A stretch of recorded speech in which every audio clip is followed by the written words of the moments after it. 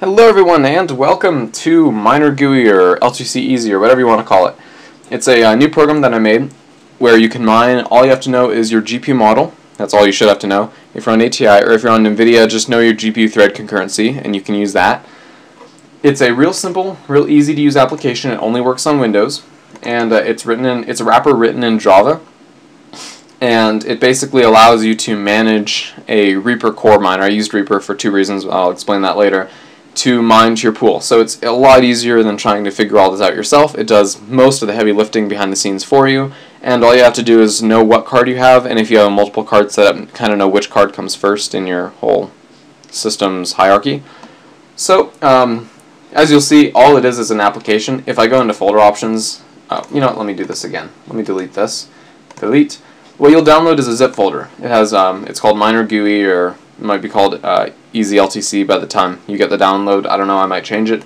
You just go to extract. If you don't have WinZip, it'll just be extract ... the Windows zip folder extractor. That's no problem at all. You can also use 7-zip to extract to a folder. Whatever, I really don't care. And you open it up and you'll have this application. If you go into Control Panel and Folder Options and you show, this is just kind of a for the lulz thing, show hidden files, you will see all the other files that actually come with it. These are the dependencies, the things it relies on.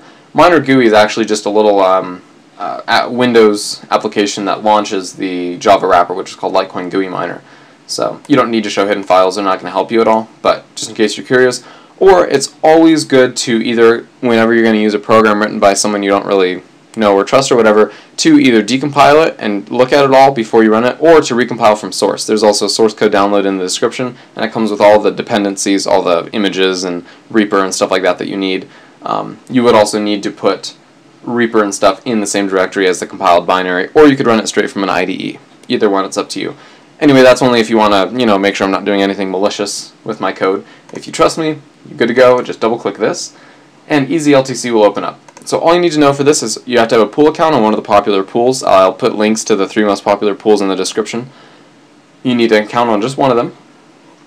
You also need to know what graphics card you have, and if you have multiple graphics cards, you're going to need to know kind of what the order is. But if you don't know, you can kind of just do trial and error until you seem to get it right. Or if you have like, say, 4 5850s in a system, as long as they're all the same, it doesn't really matter. You just have to know that device counting starts at 0 and goes up by 1 each time. So you have if you have 4 GPUs, you have devices 0, 1, 2, and 3, or 0 through 3. As well, if you have an NVIDIA card, you can mine with it. It's a slightly bit more complex, but it's still very easy. So your pool host will be litecoinpool.org, at least for me. That's the pool I'm mining to. I have accounts on like 8 pools though. Your pool port 9332 is kind of the classic, but some pools use different ports or even use port 80 sometimes for like donators.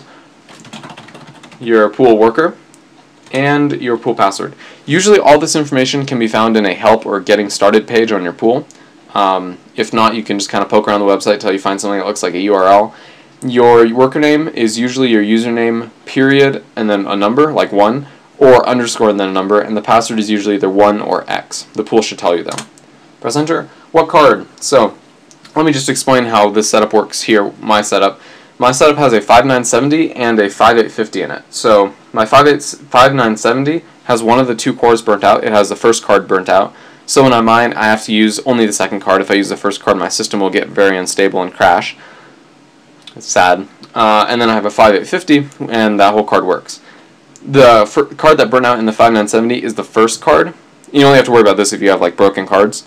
Is still in your system, is the first card, so I can mine on devices 1 and 2 because 0 is burnt out. 0 is that very first card, and that one doesn't work. If you try to send to it, the driver will freak out and crash on you. 1 is the working core of the 5970, and 2, device number 2, is the working 5850 card. It's a Sapphire. So what card? I'm going to do a 5970 first. And what do you want to call this miner? I'll call it miner number 1.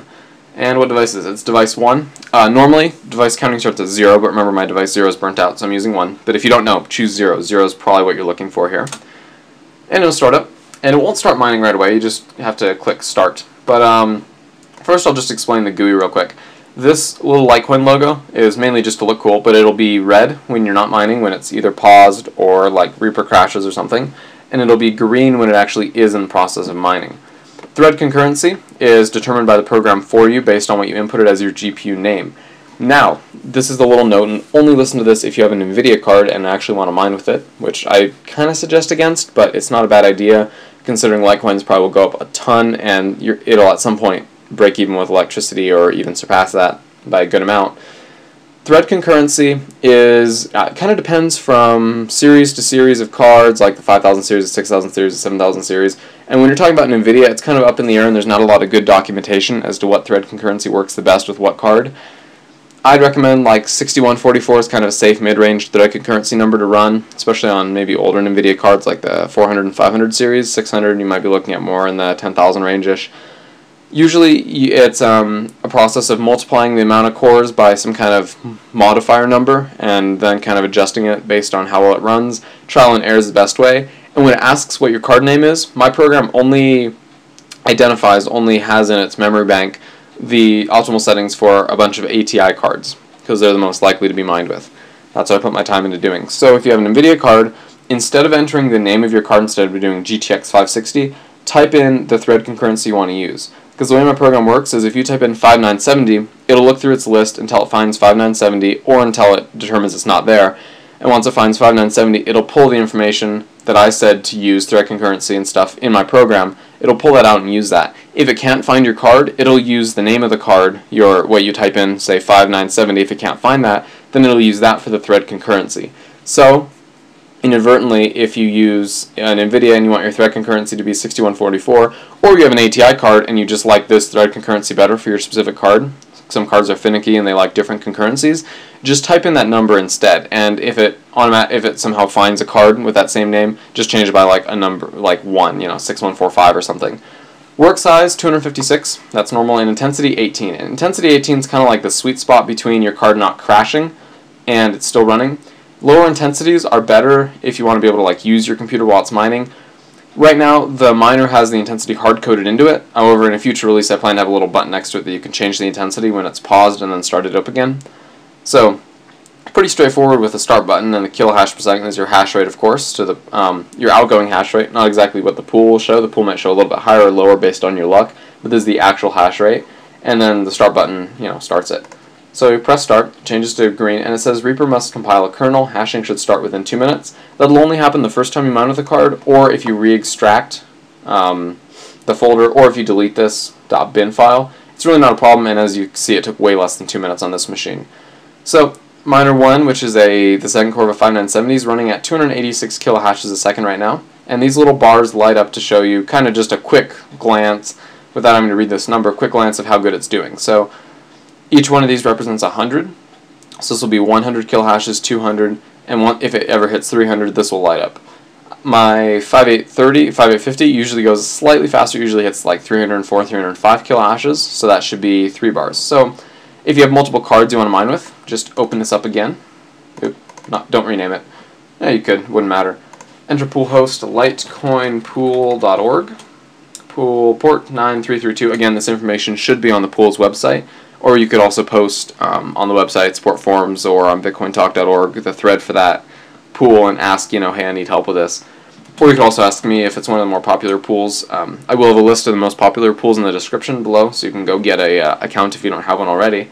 And you can use basically any pool, just kind of which one you like best, the interface, and also whether you like paper share and all that. That's a whole nother topic, though. We're not talking about that. So this card is a 5850. And remember, if I want a special thread concurrency, I just type it instead of the GPU number. I could also type ATI 5850, but I'm just going to do 5850. If I wanted to mine with a thread concurrency of 12,000, and actually let me demo that real quick. 12,000, I'll call it testing, and I'll put device 2. You'll see now the thread concurrency is 12,000 because it couldn't find a GPU with that number, so it assumed I just want a thread concurrency of that. That's how to set a custom thread concurrency if you need it. Anyway, I'm going to do it again with an actual correct thread concurrency. So,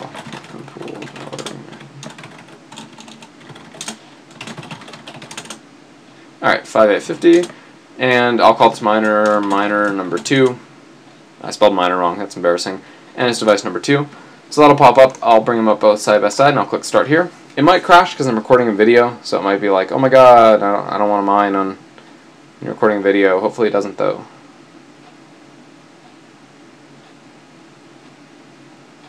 There we go. Cool, it didn't crash. Sometimes when I'm recording, it doesn't like mining. But anyway, you saw it just jumped up to 305 kilohashes. Hopefully you saw that, and it lit up this third column right there. Just did it again. And so on a card like a 5850, where it's often right between 290 to 310 kilohashes, you'll see that column change a lot. Whereas with a card like this that consistently stays right below 300, I hardly ever see this peak above 300. It'll stay with 2 generally. It's just kind of an at a glance, kind of just to see how it's going. It's not a big indicator of anything. This is your real hash rate. If you have a really nice card, you might get 5 or 6 columns filled. You probably won't see all of them filled, and don't worry about that. It's not normal to see all of them filled. That means you just have an amazing card. You might say, oh, something like a 7990 could certainly do it, but that's split into 2 different cores, so each core would have its own window here. So basically, I separated it into multiple windows for 2 reasons. The first reason was I didn't want to have, it's easier to just like have all these up on your screen if it's just a dedicated miner, and you can minimize them if you don't want them up, obviously. So it's not really an issue having all of them, and it's kind of nice to be able to see them all instead of having to like click, a little arrow next to them to go to the next one. Also, this is way easier for me to implement. So in the future, I may have an option for making multiple miners in the same window. It wouldn't really be that hard. It's just kind of like I wanted to get this out there. So if you have 4 cards, you might have 4 of these windows, which shouldn't be a big problem. But anyway, this program doesn't allow real advanced management of your GPUs, like pool switching in the middle of mining and stuff like that, or custom settings, a lot of custom settings. So if you want those, you're going to have to go with a more professional, like CG Miner or something like that, and learn how to use that. But for just intros, I mean, these are, I'd say in CG Miner, this one gets 303, and this one gets 311, and 312. So I mean, these hash rates are not, it's not like you're losing a lot from the Java overhead. It's really not like that big of a loss, and it's extremely easy to use. As far as stability, I haven't done extensive testing. I just kind of wanted to push it out and get it out there and then do bug fixes. But the stability seems good. I haven't had much of a problem with stability at all. I ran it for about an hour, running both cards, and it was perfectly fine. Came back, and this actually hit, it was at 301 when I came back, so I was happy. And I forgot what this one was at. It was like around the 310 range. So it keeps the hash rate pretty good. It's using the Reaper core itself, so it's not doing the mining. And Reaper's fairly stable. Some people really hate Reaper. Some people really don't like CG Miner, so it's just kind of a personal preference. Personally, I think both programs are good. But anyhow, so that's this. Before I ramble on anymore, the download link is in the description. And my fan's starting to get really loud, so you probably can't really hear me too well, so I'm going to stop these. Another thing to mention real quick is if you don't stop them, if they're still running and you close the window, the Reaper will continue to mine in the background. It might not be at all a big problem. It might be actually kind of nice. And I did this for 2 reasons. One, if Java crashes, your miner keeps running, and then if you need to kill that orphan process, you can just go into Task Manager. Just open up Task Manager and find Reaper in your background processes and close it. Or you can just leave it running. And 2, I did that because it was well, 1, easier to implement, and then, of course, you have the increased reliability because if Java crashes, your whole thing doesn't go down the drain. So anyway, hopefully this works for you, and if you were having trouble with CG Miner, I'm hoping this will be even easier and this will work for you. If it doesn't, let me know, and I'll try to apply bug fixes and stuff as bugs do come up. If you expand the window, it just shows white, so it's not very interesting. Just for those who are curious, this was made entirely in the ACM graphics library. Just kind of as, I wanted to, 1, ACM is really easy, and 2, since I'm doing Java tutorials with ACM, I kind of wanted to just kind of throw it out there of, hey, look what you can do with ACM. So I made a miner application in ACM. So anyway, thank you for watching, and if you have any questions, feel free to ask them, and as new stuff comes out and new features and stuff, I'll be making probably new videos. And so thanks, and happy mining.